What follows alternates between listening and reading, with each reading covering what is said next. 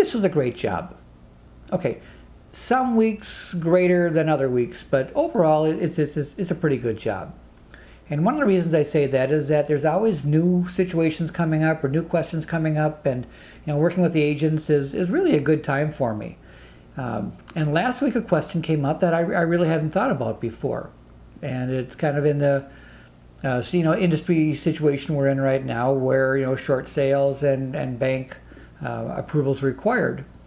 But the question was, let's say you list a house, you list it at a certain price, and you know that there's going to be a short sale involved that has to be negotiated out with the lender, but you pick a price that you think will work.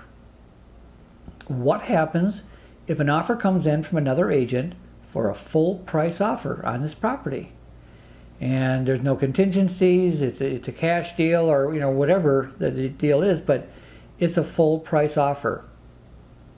If your seller turns that down or the bank turns that down, are you obligated to pay the commission to the other agent? And in fact, this could be not just for short sales, but anytime you've got a price out there and another agent comes in and offers you a full price, do you offer or do you owe them a commission? And the answer is no, you do not.